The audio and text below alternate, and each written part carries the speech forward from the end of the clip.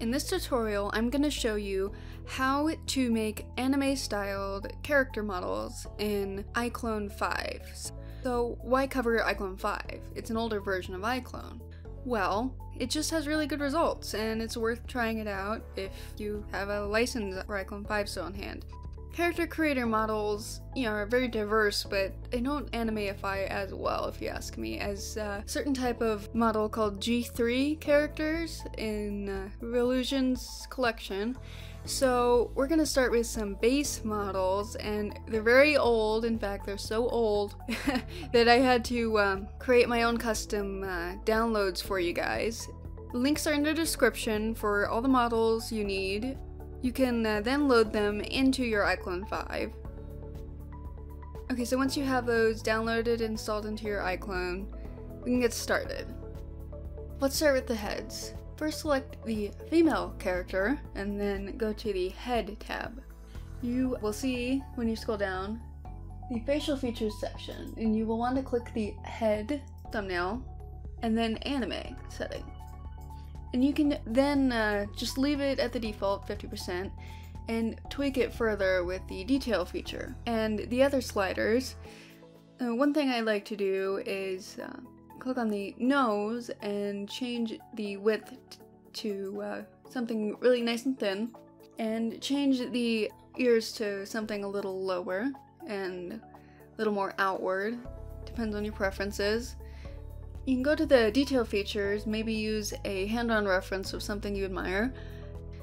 If you go to the side view, you can tweak the nose around a bit, make it more upward curved. Again, references of hand-on anime can really help. As for the eyes, I'd recommend, kind of lowering them, going to the eyes tab and enlarging the eyeballs, moving them closer together so that they're more narrow, adjusting the eyelashes how you like. And back in the heads tab, you can change the head size and proportions. Also, with the eyes, if you take the eyelid and flatten it out a bit, it can add a nice effect. Alright, onto our male character, which you need to select. Do the same thing we've done before. Select the anime filter, change the nose width to something thinner, adjust the detail features and make things nice and curved. Alter the lip shape a bit and the chin shape. Make the chin a little more narrow. Adjust the eyebrows, the ears to something lower and more outward.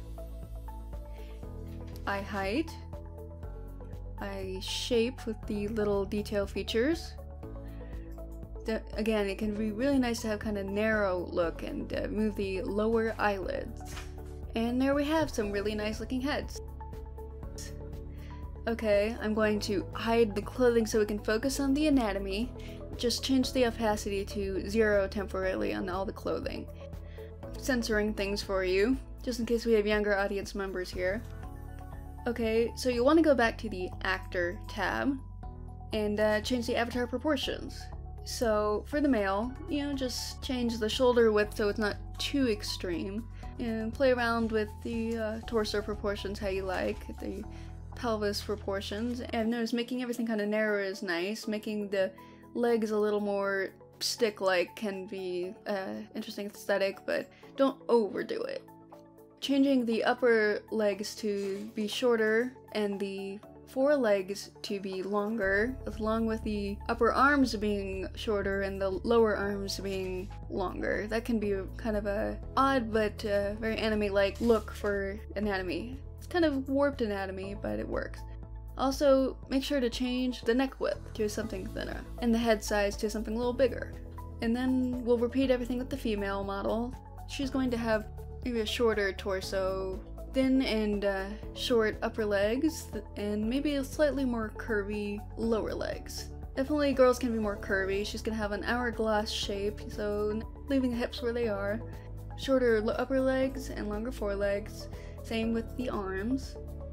Larger head and thinner neck. And let's add all the clothes back. And then from there you can just tweak the clothing and have fun with it. Add some hair. If you want to have textured anime characters, you can do that too. Anyways, the toon shading look, that's for a different tutorial.